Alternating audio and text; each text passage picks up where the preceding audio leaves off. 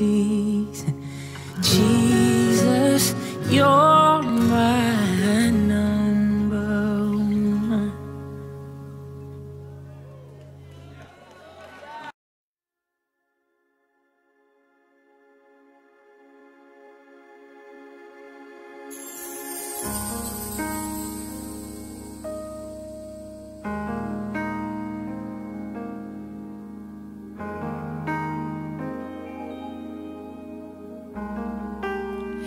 Feel it in this room.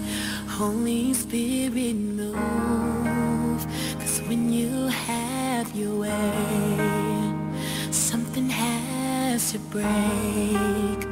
Tear down every lie, set the wrong thing right. 'Cause when you have your way, something has to break. Something has to break.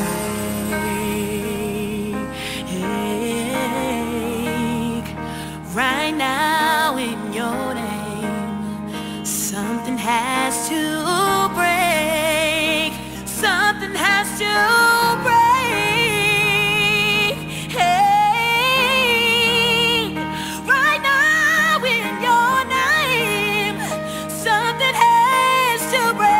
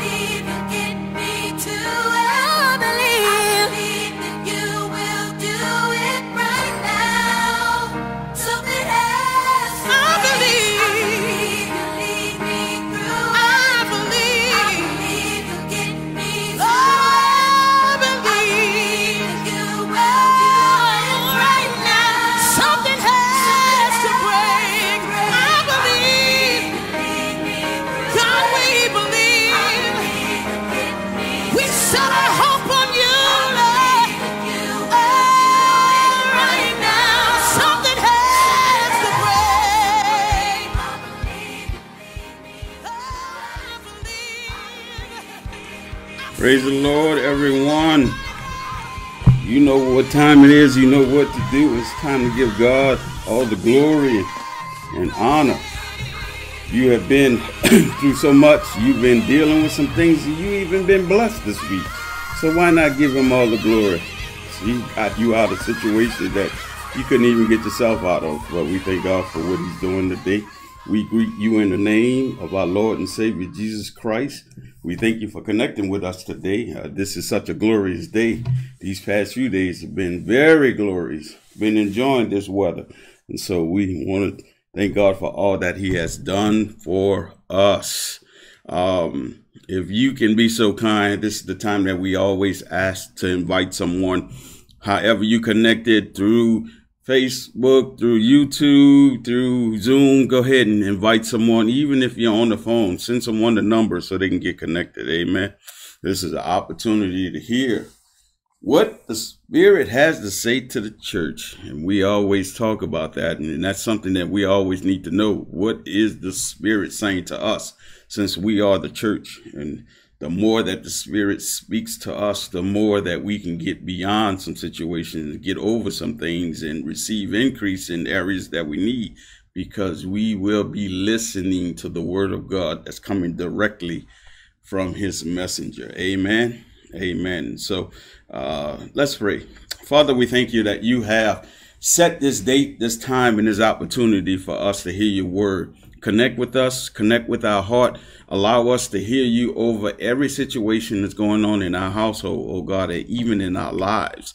Change the outcome of the situation. Allow us to be able to see greater things today, oh God, in the name of Jesus. We ask that you always forgive us for every sin and transgressions that we go through, the things that we've done knowingly and unknowingly, oh God.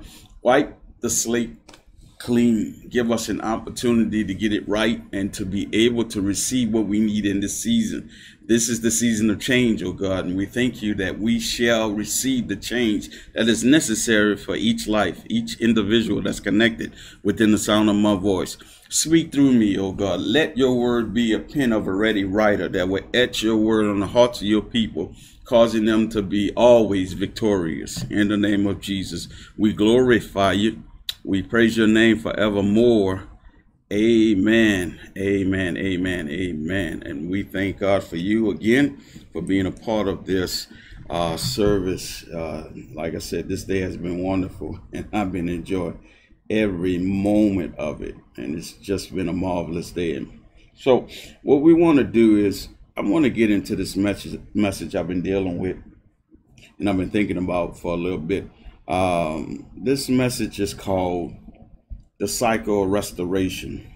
The Cycle of Restoration. It's important for us to understand this whole cycle of what we go through and the things that happen in our lives, because it really kind of bring things to light, what's going on in our lives. That we start to see that there's a reason why we go through different cycles. When you talk about cycle of trials, and then it turns around to be a cycle of being triumphant or victorious as we know it to be. And so it's important to know that those cycles occur, and it occurs often, and it occurs a lot. And we got to know the actual reasoning behind that. And once we start to understand that, why it occurs, we will have the hope that we need, that whenever we go through a situation, whenever we go through a trial, tribulation, that we are never defeated in it. That's the whole premise of this, that we need to know what it takes to have the mindset that we're never defeated in things that we go through. We know it can happen. It can change in an instant. What's good today could be bad tomorrow, and then turn around and be good again. We have to understand that cycle of restoration, because it's something that is going to happen on a continuous basis. And once we have clarity in that, then we shouldn't be worried about the things that we're in and what we go through. Our life can be like a turnstile. You know, a turnstile is this little mechanism that you go through and you're trying to get in, but then you can also come right back around. And so trials can lead us back to being victorious or triumphant. The triumphant part of the cycle happens because God has planned, he has put a plan in place that will help us to recover, rebuild, to restore from the trials that we go through. And so we always have to know that this cycle that we're in right now, if you in, no matter where you are, if you in this cycle in terms of you going through stuff, just know that at some point it's going to turn around. And so we always say that all things work together for good, where the reason why it works together for good is because God has a perpetual plan in place that will provide us with ongoing restoration. I'll say that again. He has a perpetual plan. That means something that's ongoing, that's in place, that will allow us to have restoration to turn around our worst cycle of trials in our lives. And we have to keep that in mind. But go to Isaiah. Go to Isaiah, the 54th chapter. We're going to read verse 17. Isaiah 54 and 17.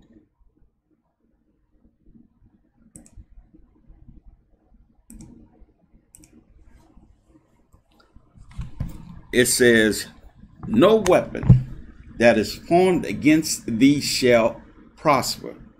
Every tongue that shall rise against thee in judgment shall condemn.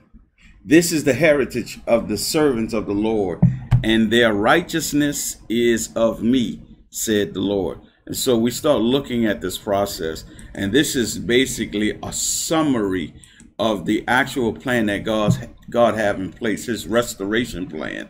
I recommend that when you get a chance, go back and read the whole thing. You start to see in the whole chapter, the 54th chapter of Isaiah, you start to see how God set up this plan, and he started to show his people that he wanted to show them kindness.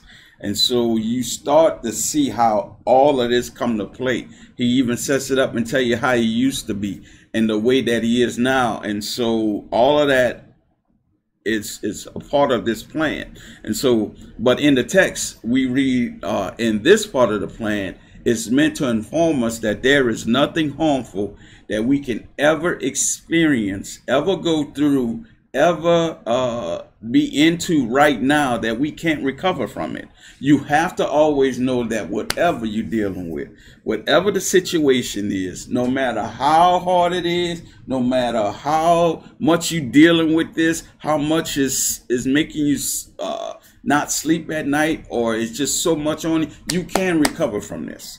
You have to know that you can recover. Otherwise, then you are going to just bunk out, just do some crazy stuff, because you can't see beyond where you are. But you're going to have to trust that where you are right now, where you're standing right now, and how you're feeling right now, even though it's not good, you will recover from it. The scripture says, no weapon formed against thee shall prosper. But the scripture doesn't say the weapon will never hurt us in some capacity. The weapon will hurt you in some capacity, in some kind of way, because the weapons are designed to do damage in a certain way. It's designed to cause damage in some capable way or some way possible. It's going to do damage. But because weapons, you know, some weapons, we can use the weapon to either protect us, or in some cases, people could use the weapon to cause harm. And so, however, if it's used to cause harm to you, God has a plan that will counteract the effects of that weapon and cause you to come out on top. It won't prosper in the sense that it won't keep you defeated permanently, in the sense that regardless of what happened or what the deal is or how it transpired, or even who the weapon comes from. See, the Bible says simply, no weapon formed against us shall prosper. But the scripture doesn't say any mention or any name, or not even naming the creator of the weapon, because we have to keep in mind that we can be the ones, our own self can be a creator of a weapon. We can have the capability with our own hands to design a weapon that will hurt ourselves. And so we have to keep in mind that self-inflicted wounds can happen. It's a real thing. It can leave us with feelings of shame, hatred, in its aftermath. So we have to know that we are capable also of creating and fashioning and forming that weapon that can hurt us in our lives. And so what we do to ourselves can impact us for a long time. You have to know that the things that we do to ourselves, that self-inflicted wound, will hurt every time. It will last and linger every time, because you are reminded of that when you see yourself in the mirror.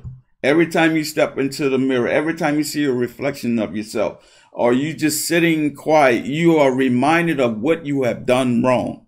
And that's just the trick of the enemy. The enemy always wants you to think that the things that you're doing, or the situation that you are in that you had just done, is a lot worse than what it appeared to be. But you have to know, no matter how bad it is, you can get out of it. It's a chance for you to escape that. And so we have to know that, thanks be to God, that he's given us an opportunity to be restored from self-inflicted wounds. The things we do to ourselves, not what anyone else do to us, the things that we sit there and we done, and now we feel the pain of it.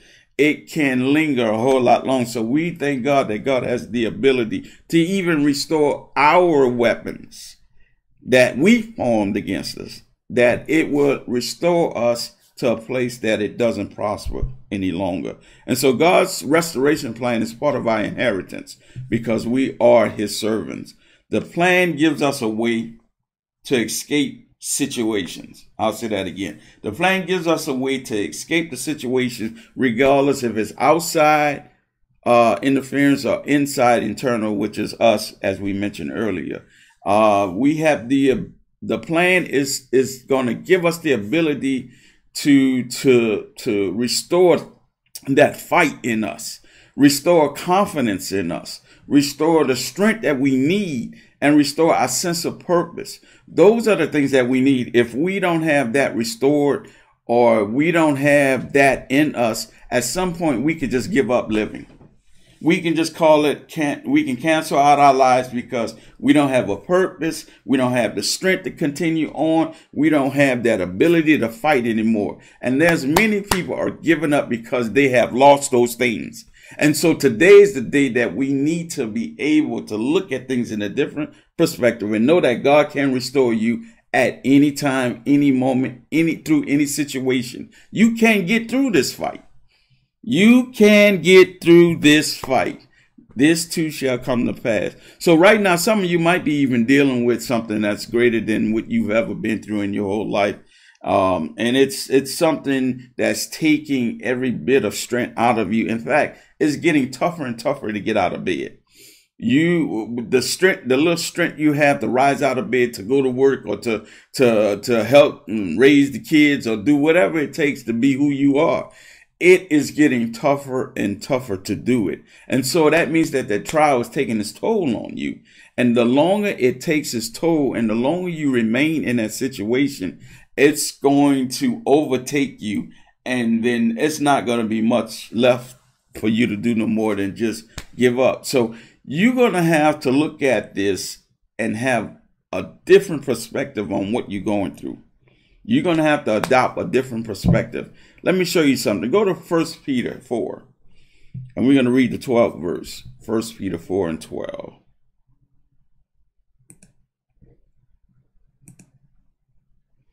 Beloved, think it not strange concerning the fiery trial which is to try you, as though some strange thing happened unto you. And so Peter's saying, look, you have to look at this, what you're dealing with, what you're going through, as not as being as strange as you think it is. You're not the only one going through this trial. You're going to have to take your mind and think that this thing I'm going through is such a relatable thing that people elsewhere are going through this thing. The mind has the capability of intensifying our situations.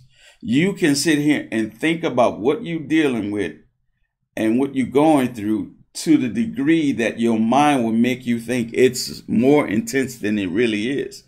How we perceive our trials can lessen or increase the intensity of the trial.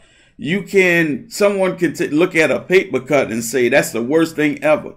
Whereas someone could tell you and talk to you and convince you and give you some thoughts to your mind that that's really a light thing. You're going to survive a paper cut. And so some of the things that we see in our lives, yeah, it's intense to you, but in actuality, to God, it's a paper cut. And he's trying to explain to you, you are dealing with a paper cut.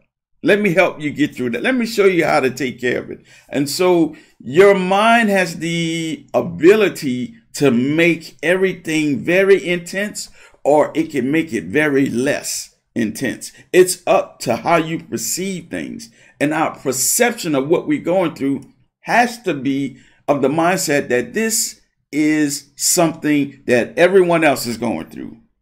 Everyone else, if you take that common approach to your trials, like it's business as usual, this is something that comes up that everyone has to deal with at some time, that common approach would serve you well.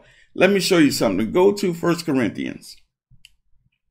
1 Corinthians, the 10th chapter, and we're going to read the 13th verse.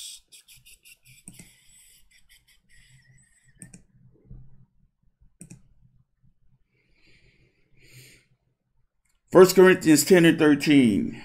It says, the only temptations that you have are the same temptations that all people have. But you can trust God. I'll say that again. But you can trust God. You need to underline that and make sure you get that etched in your mind. But you can trust God. He will not let you be tempted more than you can bear. But when you are tempted, God will also give you a way to escape that temptation. Then you will be able to endure it. I'll say that again. God will also give you a way to escape that temptation, then you will be able to endure it. And so you have to look at what you're dealing with. Temptations or trial are basically the same. They are common to all men. Every man is going to be tempted.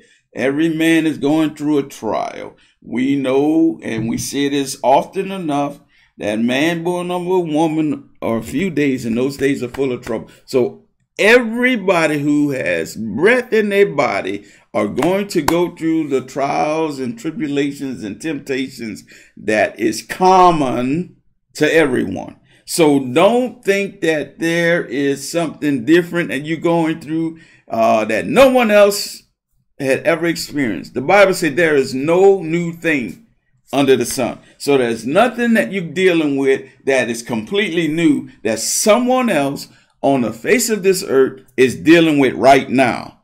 There's someone that may be on the other side of the continent that's dealing with the same thing you're dealing with. And so it may not seem like it. It may not appear to be that way because no one is openly talking about the problem that you're dealing with. Same as you. You're not telling everyone what you're going through. You're not saying how you feel about the situation. You're not talking about that self-inflicted wound that you done to yourself. You keeping that hush hush. And so everyone who's going through the same issue is keeping that stuff hush hush until somehow, some way it comes to light. And then you find out, you know what? I'm not the only one dealing with this thing, and you are not the only one dealing with it. So everyone is dealing with this thing, and it's common. Say common. It's a common thing that's happening to anybody in this world. And so I can tell you for certain that what you're dealing with, what you're experiencing right now, that's making you feel all this pain and heartache and situation and sleepless nights, you are not the only one dealing with it. I can tell you that for certain because the word tells me, and I'm certain of that, what the word says. And so you have to find a way to deal with this thing.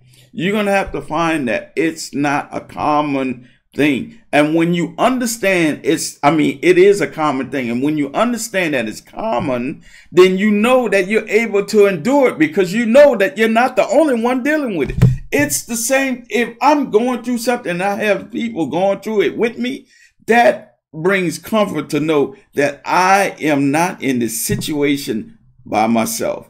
So you have the ability to understand that whatever your situation is, I don't know for certain, but the Holy Spirit knows what you're dealing with. And the Holy Spirit is ready and prepared to tell you that what you're dealing with is not an uncommon thing. Every man, every woman is going through this process.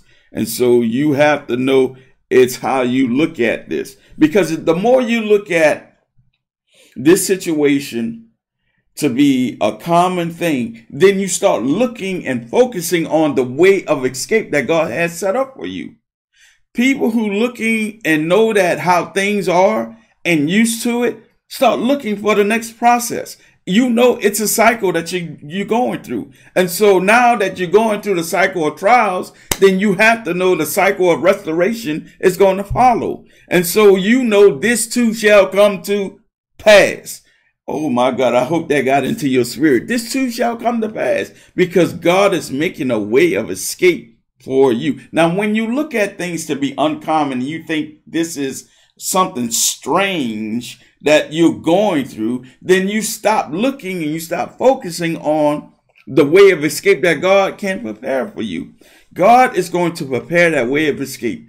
But if you're not focused on it, you're going to miss out on it because you're dealing with the uniqueness of this trial. You're looking at it as this strange thing. And anytime you are looking at the strangeness of it, you're going to miss on what God is going to do because you're trying to get adjusted. It just don't feel right to you. No, it's never going to feel right, but you got to know it will leave your life at some point because of the way of escape that God is going to make for you. And so we can't deal with tying ourselves and getting ourselves entangled in the affairs of this life because there is always a process that will get us out of this. God's way of escape will always lead to restoration. I'll say that again.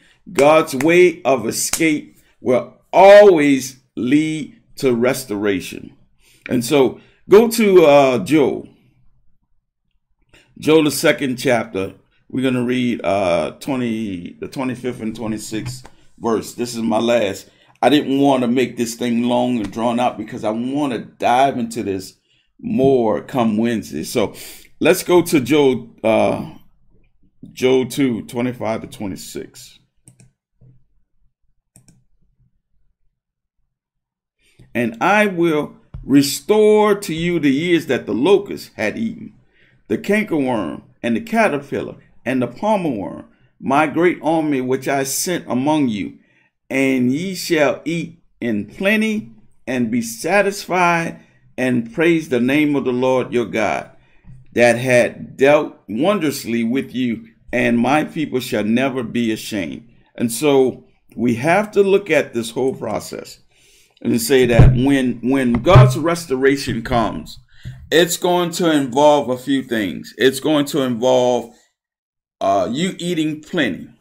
That's a good thing to know, that you're going to have plenty to eat. And we're going to get more into that. Boy, I want to say more about that, but I got to curtail myself today because I'll just spill everything. The next thing, you're going to be satisfied in knowing that things are flowing. And then the next thing is we're praising his name, and then the thing, here's the ultimate thing, that you will never be ashamed. See, restoration is about those things. You're going to have plenty to eat. You are going to be able to be satisfied. You are going to be able to praise his name, and you will never be ashamed. Those are the things that we're going to dive into come Wednesday. Come and join me Wednesday at 7 o'clock. And we're going to start diving and peeling back the onion on this restoration plan that God has for us, so we can see how that outcome comes into play that we just mentioned about eating plenty, being satisfied, and praising his name, and never being ashamed. Those are important things that help us to get through the trials that we're dealing with. And we start to see and start looking for that restoration plan that God has for us. The restoration plan is important.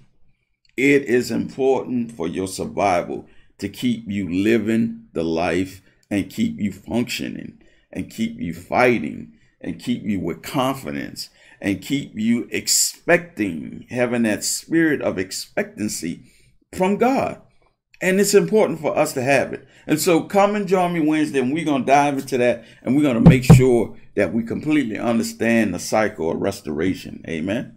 Let's pray. Father, we thank you that you have given us an opportunity to hear your word today. Allow us to be able to take that word and place it in a place that would allow us to blossom into something awesome today, oh God. We thank you that it shall teach us how to live this righteous life that you have set forth for us. We thank you, God, for every person that within the sound of my voice begin to see the actions of this word, oh God, in their lives. I thank you for what you're going to do, and I praise your name forevermore. Amen. We continue on. We never take for granted that everyone is saved. It's something that I can't do. I'm responsible to make sure I invite you to Christ. Those of you that are on Facebook, even those of you who may be on Zoom, I can't just assume that everyone is saved. And so with that mindset, that I have to go through the process of inviting you to Christ. That simply means that you invite Christ into your heart, a place that he would reside. He said he's knocking on the door, and he's looking for that person to open up their heart and receive them. This is something you have to do willingly. This is not a forceful thing. He wants someone to accept them of their own free will. And when you do that, he'll start showing you great things. He said, if you draw nigh to me, I will draw nigh to you. I'm going to come so close to you and show you great and marvelous things that you have not even seen in the past. And so this is an opportunity for you to be connected with Christ. All you have to do is say, Lord, forgive me of my sins. Forgive me for everything I've done wrong. Come into my heart. Be my Lord and Savior. And if you say that and you believe that in your heart, that he's going to do it, then the Bible declares you to be saved. It's not anything mystical. It's not anything that you're going to flip and do, things. You're not going to do that to get into the kingdom. It's not about that. God keeps it simple. He wants all to come under repentance. So if he wants all, it means he has to make the way all inclusive. Amen. And so we thank you for giving your life to Christ. We know that we want you to be into a Bible-based church. It gives you the opportunity to learn more about God and his word and how victorious you can be through his word. And so when you see that and you start to understand, you start to change and become better. And that's what he's looking for. He wants to change your nature from the sin nature that was there to the nature of God. And it's going to take the transformation of the word. And so we thank you for being a part of this word today. But if you want to be a part of this church, come on, give us a call, 504-579-4226, 504-201-3368, or you can email us at utom@gmail.com. We know, first of all, by you giving your life, you giving your life into the body of Christ first. And then secondly, we're asking you to be a part of this ministry where we can go through the word and teach you and allow you to grow more. Amen. And so we thank you in advance for joining us. And we know God is going to do great things through you and to you and for you. Amen. Amen. And so with that being said, we welcome you into the body of Christ again, and secondly, into this ministry. And so welcome, welcome, welcome. First Lady is going to type the message. Welcome to those on Facebook who gave their life and who decided to be a part of the church. And so we thank you in advance for that. Let's give God an offering. It's an opportunity to give. And then you also receive. You give with the premise and with the heart unto God. You're not giving because you giving to this church. I am the face. But you're really giving as unto the Lord. And when you give, it's up to you to listen to the Spirit of what the Spirit is leading you and guiding you to give to the ministry. And so there's many different opportunities to give. You can go to our Facebook page and you can click on Use App, and it's going to kick you out to secure website. Or you can download the Gift Plus app for iOS and Android. That's going to also give you a secure website. Or you can text your offering to #funds to 504-226-8243. Again, 504-226-8243. You can text #funds. And then it's going to give you a list of funds. Then you type the amount with dollars and cents, and then space, hashtag in the name of the fund you want to donate to. Now, if it's your first time, just go through the prompts. It's going to direct you exactly what to do. And then your next time around, you can text #funds to that number. Those of you who love to give by Cash App, the ID is $UTOLDM, $UTOLDM. And those of you who want a contribution statement, just provide us with your email address and phone number in the comments section, and we'll send you that at the end of the tax year. And so we believe wholeheartedly at UTOB Ministry that God is going to bless you some 30, some 60, and 100-fold in the same season. Amen. Amen. Those of you who need prayer, go ahead and give us a call at those numbers, 504-579-4226, 504-201-3368, or email us at utom@gmail.com. And we definitely will pray for you that your needs are met. Amen. And so also the announcement, we are going to have, we're going to cancel service during the week of Thanksgiving, November 24th. That week, that Wednesday, we generally have no service during the week of Thanksgiving. We want you to enjoy your time with your family.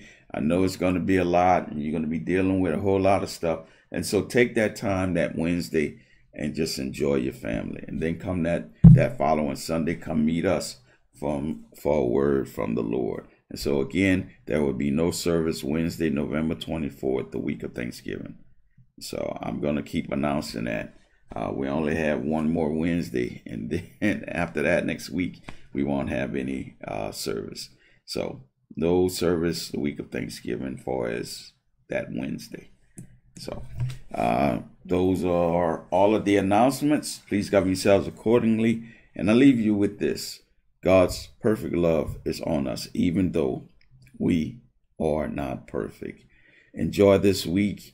Do what you necessarily need to do to get ready for the following week, that we can give God thanks for everything. We really shouldn't have to wait to a week to give God thanks. Every day we should be thanking him, because it's the will of God through Christ Jesus concerning us. So we need to thank him every day for everything he's doing for us. And so we don't have to wait till a certain day to do it.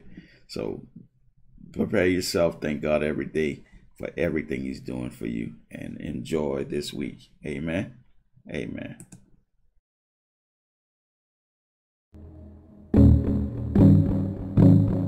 K Classic, K Classic, K Classic. Corner music. Hold up, wait up, you can't stop this here. You can't top this tier. Work too hard, my God, I'ma play my card. I'ma leave your atmosphere. It's so toxic, and I hear your gossip. I'm aware they plotting, but I got no option, and I can't be stopped, I'ma keep on walking. And my power, and my purpose, and that backbiting so worthless, and my faith on and it's working. I'm one of one, and I'm certain that I won the battle. It's over, we did it. I'm Silk, I'm C, I'm P, no limit, can't stop it. It's me and Corin in the pocket. Got the plug in the socket. They told you that you couldn't do it cause you're washed up.